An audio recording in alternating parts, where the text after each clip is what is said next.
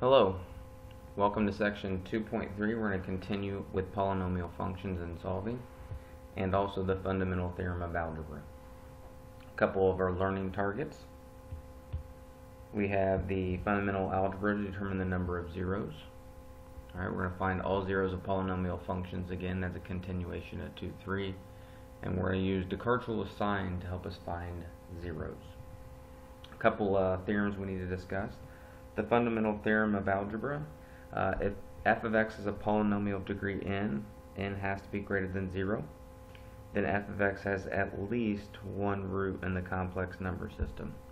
And that really is everything that we've been doing. So if you have at least a degree of 1, you're going to have one solution, and so on and so forth. One of the things I think we get confused with is the complex number system. And we have our real number system with our rational and our irrational over here. And then where does the complex number system fall? Is it somewhere out in space over here? You know, where is it actually located? It actually includes the real numbers. So complex numbers are written in the form of a plus bi, and the a is the real part. So the a falls in everything inside here. And then the plus bi is everything in the imaginary part of the complex number. So they're not two different numbers. Complex numbers also include the real number system. Linear factorization theorem. If f of x is a polynomial of degree n, once again where n is greater than 0, then f of x has precisely n linear factors. So this a sub n, this is just a multiplier or something that was factored out. Could be anything. And then you have your linear factors, and this is true once again with all complex numbers, including real numbers, that you can always write this. So just once again, for example, if you had the square root of 2, it would be x minus the square root of 2 as its linear factor. So this could be with rational numbers as well, 2x minus 3, or if it was written, I guess, as x minus,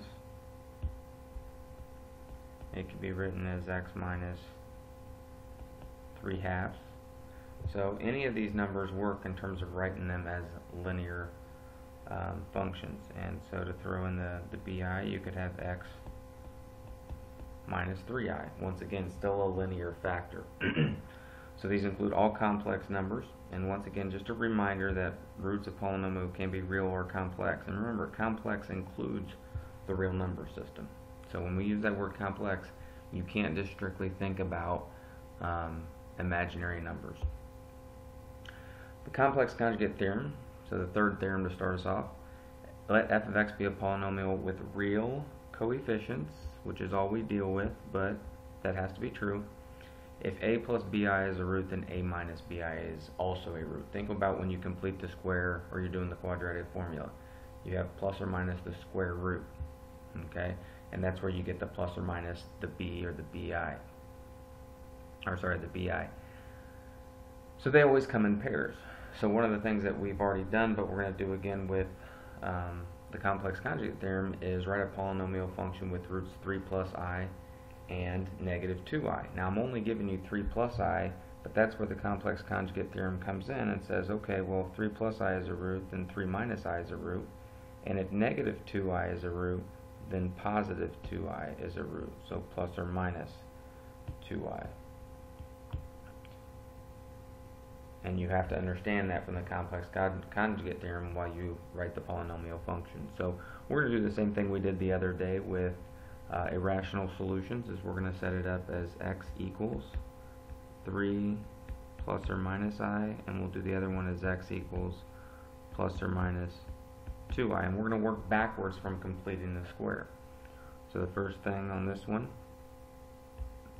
you'll subtract 3, and that will leave you with plus or minus I. And to get rid of the square root, we'll square both sides, because I is a square root, it's square root of -1. That leaves us with x squared minus 6x plus 9 is equal to I squared. Now remember, I squared is equal to -1. So on the right hand side, even though we're squaring a square root with a -1 underneath. We get -1, add 1 to the other side, and we get x squared minus 6x plus 10 is equal to 0. And so there's our first factor. It is a quadratic because we had those two solutions. And we'll do the same thing on the second one here, a little bit easier because you already have plus or minus 2i, so you're going to go ahead and square both sides. X squared is equal to 4i squared. Once again, I squared is -1, so x squared is equal to -4. And then you can add 4 to the other side to get x squared plus 4 is equal to 0. We now have two factors, both being quadratic, but we're going to take those two and multiply them together. And we will get x squared minus 6x plus 10 times x squared plus 4. There's 4 solutions. We should get a degree of 4. And this is now just going through and doing the distributive property.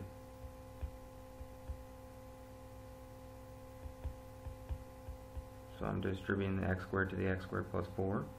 Then I'm going to distribute the -6x to the x cubed, or to the x squared, so that's -6x cubed.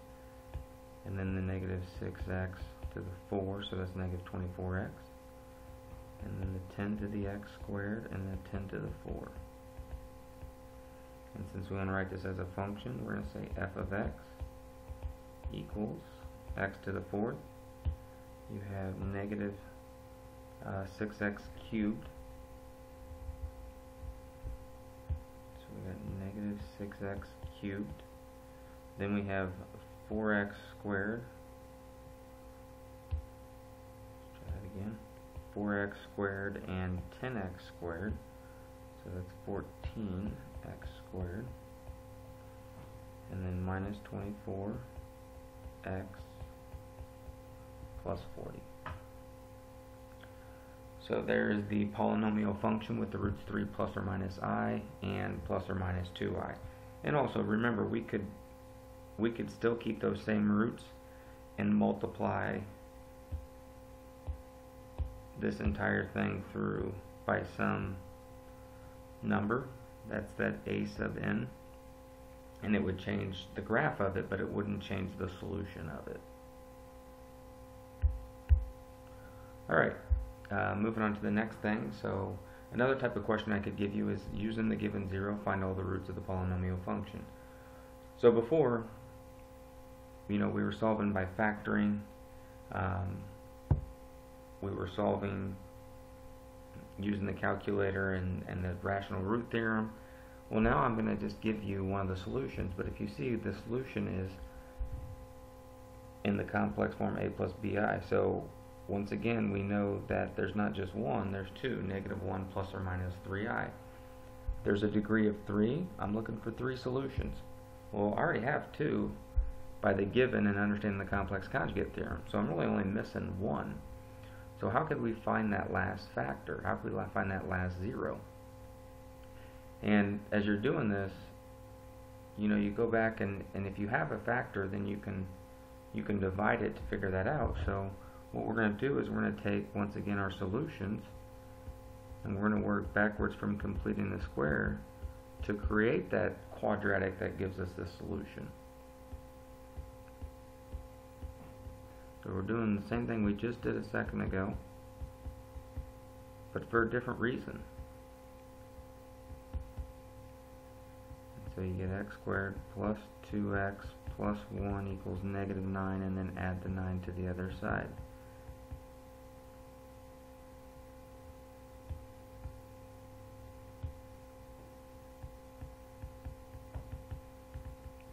And so we get the factor, the quadratic, that gives us those 2 solutions. Well, how do I still find the third?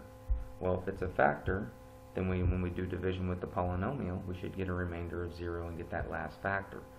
So unfortunately we can't use synthetic division, so this is something we're going to have to use long division on. And so we'll do x squared plus 2x plus 10. And then underneath we've got x cubed plus 4x squared plus 14x plus 20. And now we're going to divide to figure out what that last factor is. So what times x squared gives us x cubed?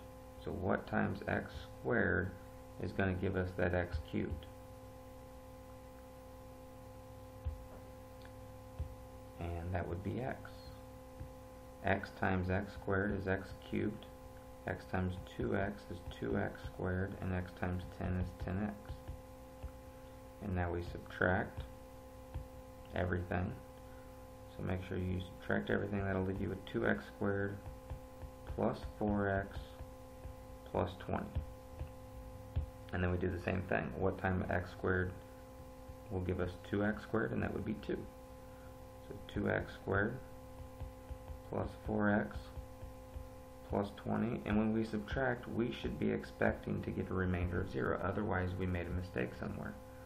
So now what we know is we have a factor of x plus 2, we have a quadratic factor of x squared plus 2x plus 10, and that gave us our two original solutions. So what's our last solution? Well, x plus 2 is a factor, so that means x equals negative 2 is also a factor.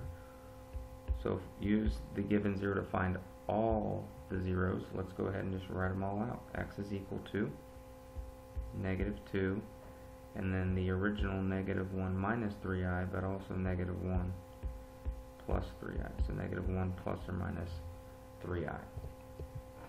So there's a way that, once again I told you in class that there's ways I can get you to do certain things. Here's an example of a way that I can kind of get you to do long division to be able to find the remaining roots.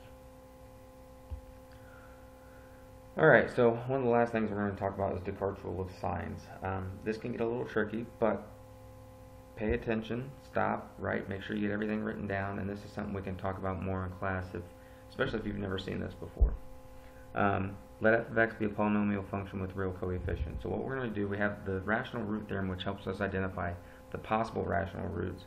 Descartes' rule of signs helps us identify the type of roots that we're getting when we're finished. So the first thing is the number of positive real roots.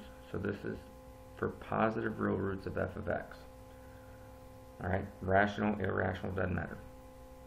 Is either equal to the number of variations of signs of f of x. So variations of signs of f of x, or less than by an even integer.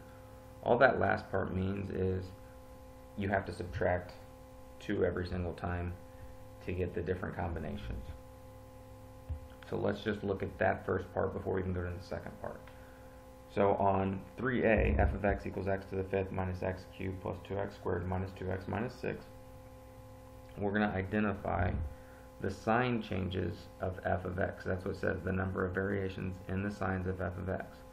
So what I'm going to do is actually I'm going to write, even though you can see them, I'm going to write f of x, I'm going to write whether it's positive or negative. So the first term, x to the 5th.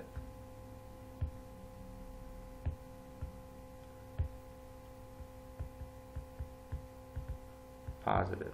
Negative x cubed, negative. 2x squared, positive. 2x, negative. 6, negative. How many sign changes do you have?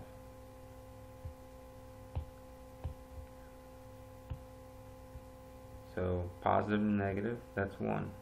Negative to positive, that's 2. Positive to negative, that's 3. And then the last one doesn't have a sign change. So you have at most 3 positive real roots of f of x, because you have 3 sign changes, or less than by an even integer. So if I subtract 2 from 3, I get 1. So I also have a possibility of only having 1 positive real root. That's what that last statement means, less than by an even integer. Okay? So now we're going to look at the second part of it. So the second part says the number of negative real roots, so now we're looking at the negative real roots of f of x, is either equal to the number of sign variations in f of negative x, once again less than by an even integer. So now we have to find f of negative x and those sign changes. So we have to plug in negative, I'll see if I can squeeze it in up here, negative x. So this would be negative x to the fifth minus negative x to the third plus 2 times negative x squared minus 2 times negative x minus 6. And then look at those sign changes. So negative x to the fifth, well, negative raised to a fifth power, odd number of times, is going to give you a negative. Negative x to the third, once again, that will give you a negative, but a negative times this negative in front here will give you a positive.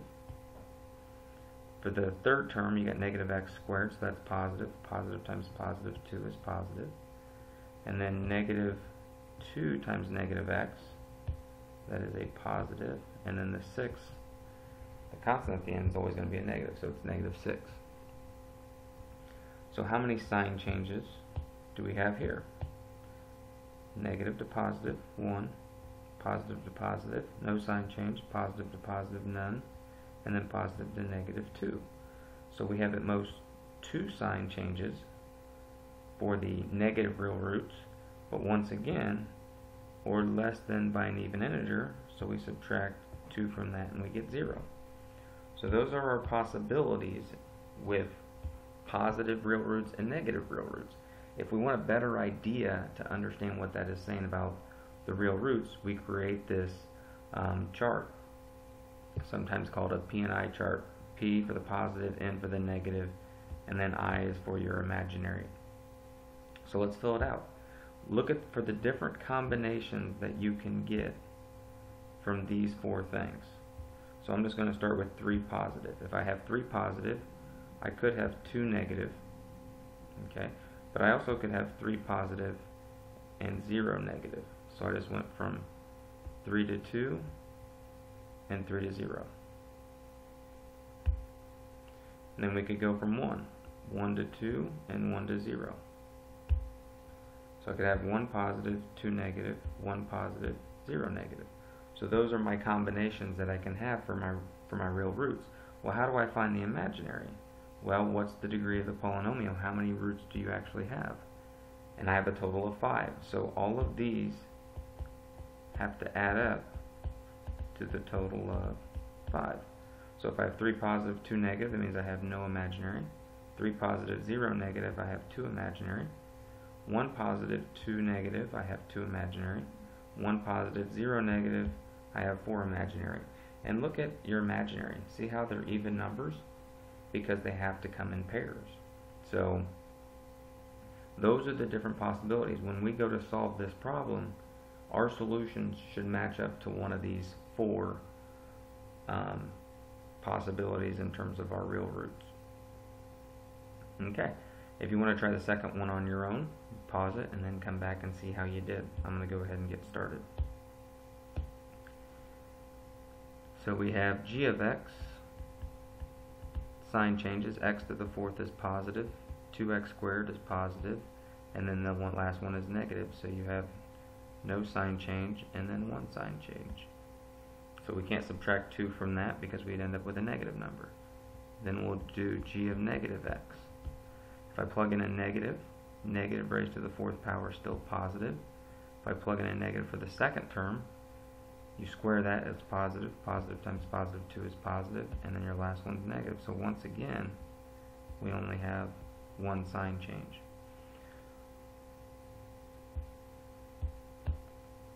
So if we have 1 positive, we have to have 1 negative because those are our only possibilities. That's our only combination, which means what do we have left? Well, we have 4 roots, so it has to be 1, 1, and 2. And that's your only possibility, and that's the nice thing, is that when you have a problem like this and there's only 1 possibility, you know there's 1 positive real root, 1 negative real root, and you'll have 2 imaginary. So that's Descartes' rule of signs. Do we need it all the time? No. Is it going to be beneficial in some of the stuff we do? Absolutely. Alright, so let's go ahead and finish this up. What I would like you to do at this point is really just pause the video. I want you to work through this problem. I want you to find all the roots of the polynomial function. This is really a review from the other day in terms of using your rational root theorem, synthetic division to break it down into a quadratic and then solve the quadratic. So these are the types of problems that will be on your test, where you have to figure out the best way to solve the problem, whether it can be factored or solved like I just talked about. So go ahead and pause, try to work through the problem yourself, and then come back and see how you did. So the first thing for me is identifying what those rational roots are. Now this one, there's not going to be any fractions because you have a leading coefficient of 1, so it's really just plus or minus all your factors of 60. So 1, 2, 3, 4, 5, 6, and then we should be going back down the other way, 10, 12, 15, 20, 30, and 60. So a lot of possible rational roots, but they're all nice numbers, so shouldn't be too hard to identify which ones they are in the calculator. So we would go to the graphing calculator, plug this in, look for how many roots do we absolutely need. We need 4, but we only need 2 so that we can break it down to the quadratic. So let's go to the graphing calculator.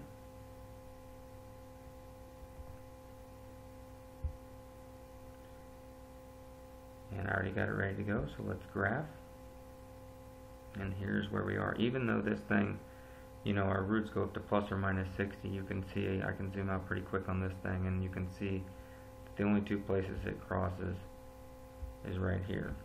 And it looks to be at -2 and +3. Alright, so -2 and +3. So we're going to use synthetic division.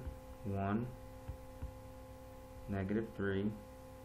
Put any missing zeros if you have them. We don't in this one. Carry down the 1. 1 times -2. And go through the process of synthetic division. I made a mistake. I don't know what I did there. Let's see. Let's go back to this number. -2 times 16. How about -32? And I knew I made a mistake because I needed a remainder of 0. That's what showed it on the calculator, so I knew it was a factor. Now, x minus 2 is the root. Remember, the factor is x plus 2. So that's the actual factor, but the solution is -2.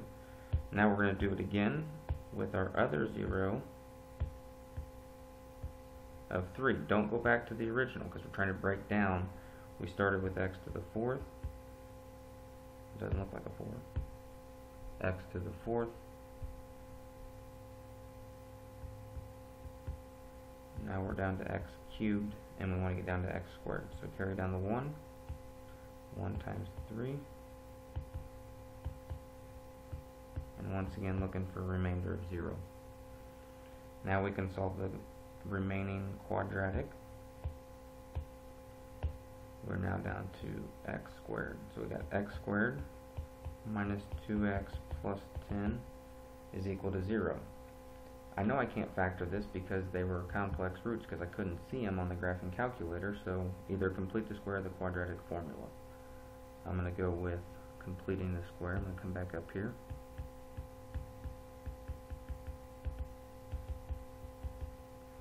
So half my middle term is -1. Squared is 1.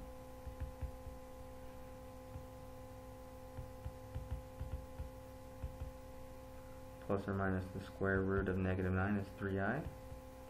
If I add 1 to the other side, I get 1 plus or minus 3i.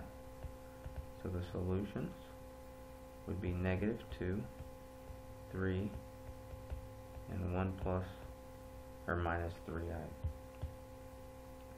And those are your solutions. And you were looking for a total of 4 solutions, and you got all 4 of them, -2, 3, and then your 2 complex numbers, 1 plus or minus 3i. So there's another review on how to solve polynomial functions, and we continue to learn more and more about polynomial functions. We could use Descartes' rule of sign to check that we get 1 positive, 1 negative, and then 2 imaginary. So that's it for today on